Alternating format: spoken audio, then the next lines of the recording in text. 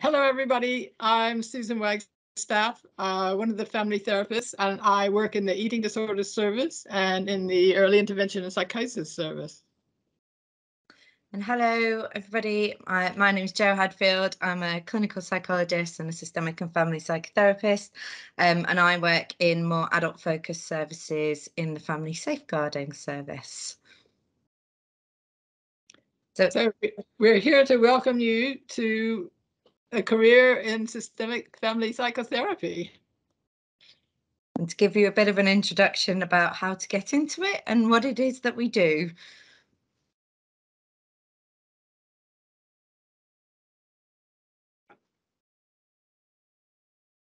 So, Jo, what do family therapists do?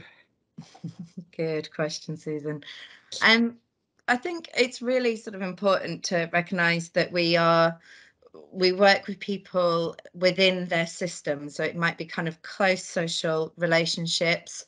Family is within our title, but I think as family is being defined and broadened in different ways and in different circles, we work much broadly than family. For some people, family is not necessarily their closest relationships or their social support network. So we work with all types of networks around individuals, including family, but like wider systems as well, like schools, the education system, sometimes the legal system, wider professional systems. Often people have sort of different healthcare and social care providers, health or hospital systems. We work with families of all kinds. They don't have to be a mother and father and 2.4 children. They can be any kind of family that they describe themselves as. We take all comers. Yeah, exactly. I think that's really important, isn't it, Susan? It's about kind of working with people's important relationships to help think a little bit around like communication, because we know those of us who are better connected, it's kind of resilience is relational, I guess, isn't it, Susan? So we know that if we're better connected and better supported, that helps us through really challenging times, and it's times where we're more isolated and disconnected that makes kind of distress more difficult to manage. That's right. And we see relationships as not just the problem, but also the solution, really. It's the relationships that are going to help people get to where they want to get to in life.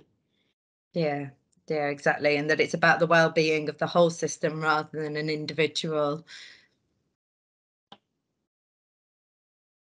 Do you want to say a bit about the day in the life, Susan? Well, yes, we might do therapy with families or couples, and we might also consult to professionals about some of the family systems that they're worried about. We consult to people who aren't family therapists as well about the families that they may be working with. And we also do supervision.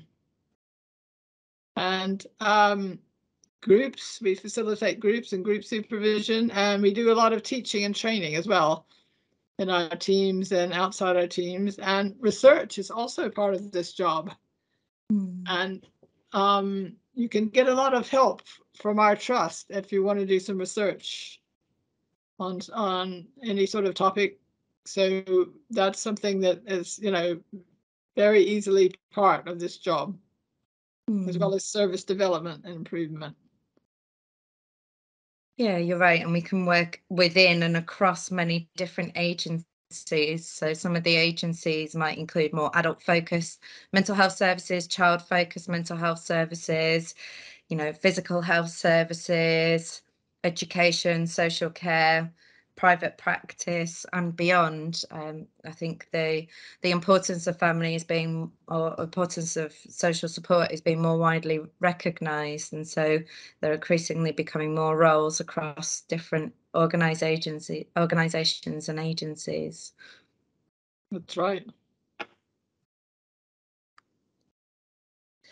So, Jo, what other skills do we need as a family therapist? Well, because you've got more than one person in the room, you need to be able to communicate effectively and manage complex communications. And I think, you know, a lot of the time people come to us because a lot of they've already tried lots of different solutions and they haven't created the change that's wished for. So it's about willing to take risks and kind of think outside the box when sort of the normal, like linear kind of ideas don't necessarily work.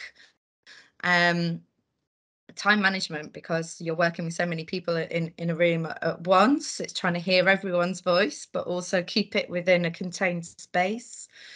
I think like you're more powerfully exposed to emotions, I think, when you're working with systems, because you've got people experiencing very different emotions at the same time, and you're trying to manage those, but also your own resonances with what's happening, because we're all part of wider social groups. And so there's often very powerful resonances with people that we're working with in our own sort of personal and professional lives.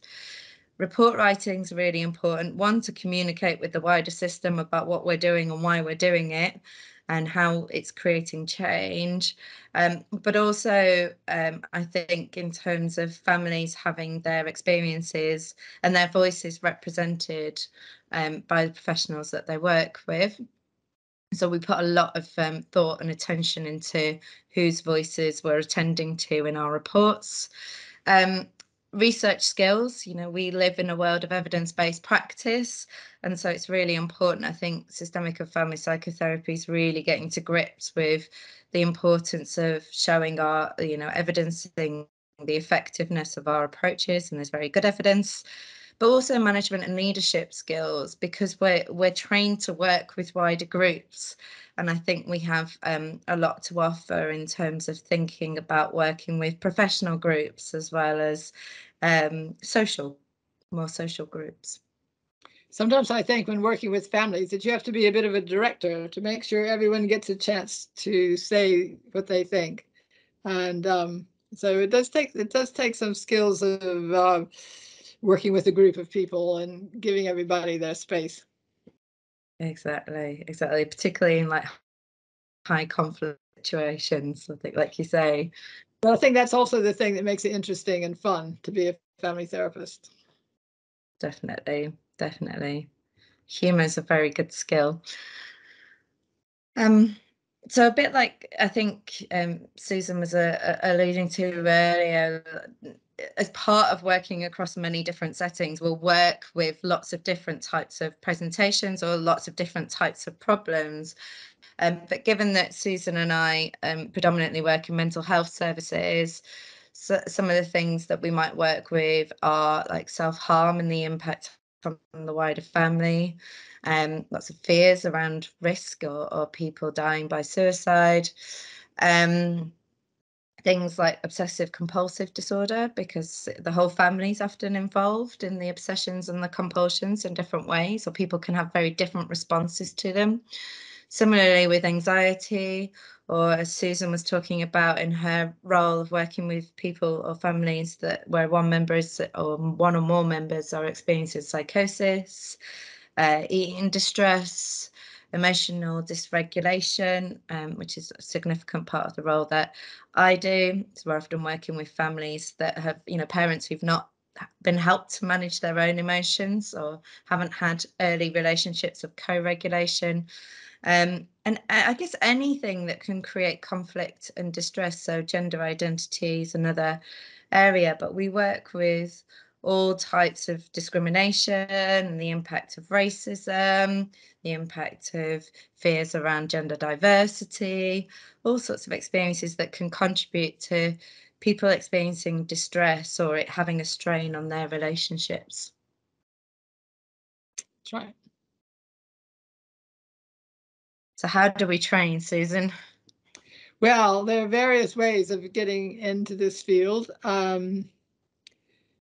One of them is to do a degree in psychology and go through that way. And some people have started out as nurses. Some people have started out as social workers, as a basic training, and then moved on to further training in family therapy. So you do have to have a prior professional qualification in something else. And then The full qualification as a family therapist is a 4-year part-time master's degree. You can work while studying for this degree. We were talking earlier, weren't we, Susan, about the kind of the diversity of roles, that to become a systemic and family psychotherapist, it's the 4 years, but there are also kind of family work oriented roles like systemic practitioner roles, which are the year 1 and year 2 training. So people can work with families, but they don't call it family therapy. That's right. And the trusts are hiring these sort of people more and more now. This is just a newer training.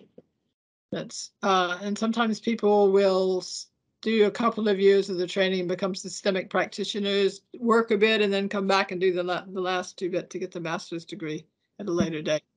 Don't have to do it all at once. Yeah, thank you, Susan. So we'll kind of give some examples of that, and I'll let you lead, Susan, in terms of a nursing route. Right. So somebody might train as a do their basic nurse training and then their acute mental health inpatient nursing. This is an example of somebody. You don't have to do it this way. This is an example of one of the nurses who's now a family therapist. So she did. Then she worked in child and adolescent mental health community nursing, and then she worked in a child and adolescent mental health specialist community team. And then she did her years 1 and 2 at the Oxford Family Institute. And then she did the years 3 and 4 to get the final master's degree to be fully qualified. And I think what you said, Susan, was really important, that these are part-time trainings alongside your working role. So it develops your practice, but you're already in practice. You're already working within a context in which you meet with families. Not necessarily a health context, but in a context where family work is occurring. So there are many different routes. Like as we said, there can be lots of different core professions that you can hold. Mine was via psychology, so I did my psychology degree. I went into forensic services as a healthcare assistant, and then became an assistant psychologist. And I think because people are institutionalized and they are kept away from their families, you can really see the kind of importance of family when people are isolated from their family, or the impact of that. I then did my clinical psychology doctorate and was lucky enough to have people that were a part of the leadership team on the course that were systemically trained, and I had a specialist systemic placement.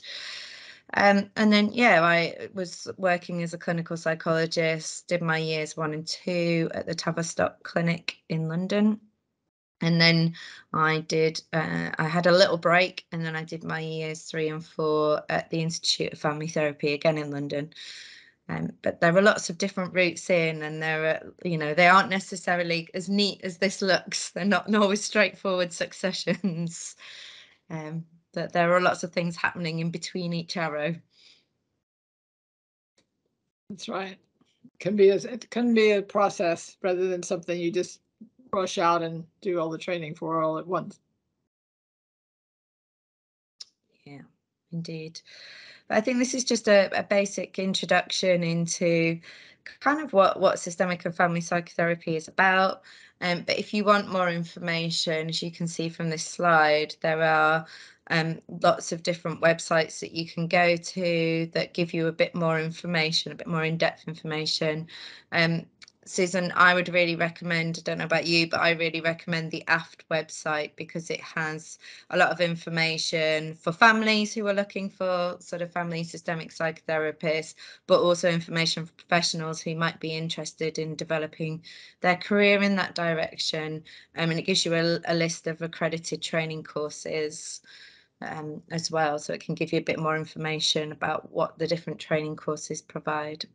Yeah, it's a great association because once you're fully trained, it continues to provide a lot of training and support throughout your career. Mhm. Yeah, and there's also a separate leaflet for you to have a look at, but hopefully we'll meet you on day 2 when you can ask more questions. But thank you Yeah. for listening. Yeah.